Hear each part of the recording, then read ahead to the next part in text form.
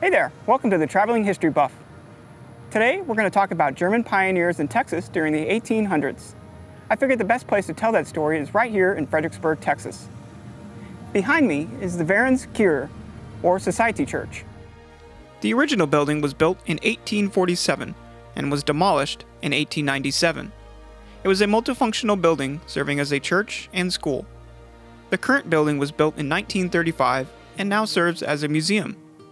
German immigrants migrated to places like Texas to escape the high taxes and overpopulation in Germany at that time. The earliest attempt at a German settlement in Texas came in 1812 when Morphy, the Spanish consul at New Orleans, proposed to the Spanish government that German and Polish soldiers be sent to Texas to serve as a buffer against Napoleonic aggressions. However, the plan failed because Mexico, who was ruled by Spain at that time, had claimed independence before any action on the plan was taken. Then, in 1830, Stephen F. Austin considered a plan to induce German and Swiss immigrants to Texas.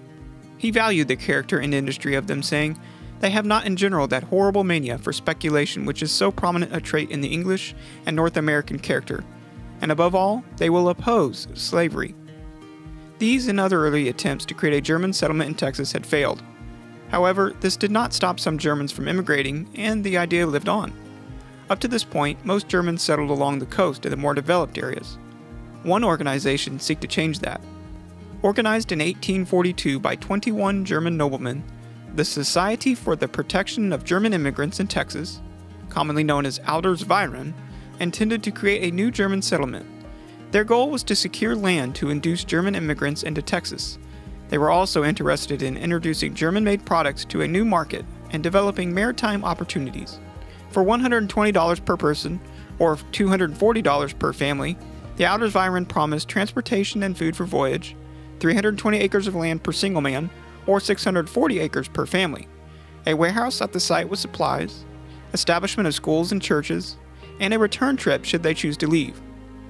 The voyage from Germany took 2 months. The ships were overcrowded, food was lacking, and disease was rampant. Some did not survive the voyage. Once the settlers arrived at Indianola, Texas, often referred to as Karlshafen, they had to wait up to 30 days for transportation inland, staying in tents on the beach. The society acquired some land known as the Fisher-Miller Land Grant. It comprised 3 million acres between the Colorado and Llano rivers. The need for towns along the road to the land grant soon became a priority. New Braunfels was the first town established by the Vereins in 1845. The site was chosen by the first Commissioner General, Prince Karl of Solms-Braunfels. Soon after its founding, Prince Karl left for Germany and never returned. According to the 1850 census, the population in town was 1,298, making it the fourth largest city behind Galveston, San Antonio, and Houston.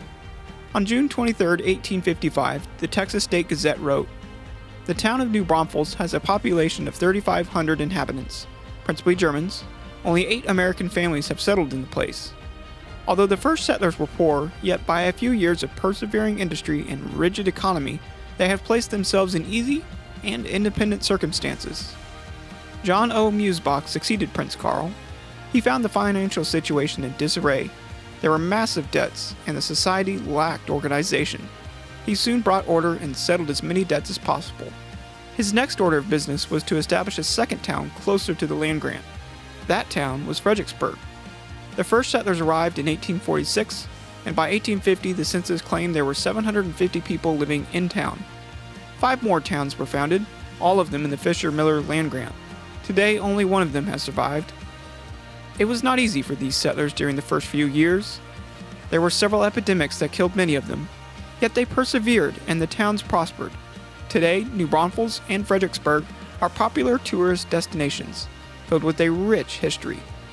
Under Musbach's charge, over 5,000 German immigrants were brought to Texas, and 6 towns were established. He resigned from his position in 1847. By the end of that year, the society was facing bankruptcy. In 1853, the company assigned all its properties and colonization rights to its creditors. While the society was short-lived, the work they accomplished was nothing short of remarkable.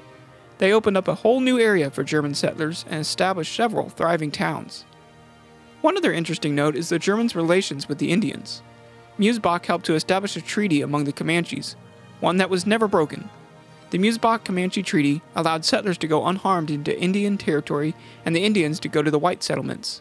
This helped ease tensions and provided safety for the settlers. Well, that's all for this episode. I'll see you guys next time.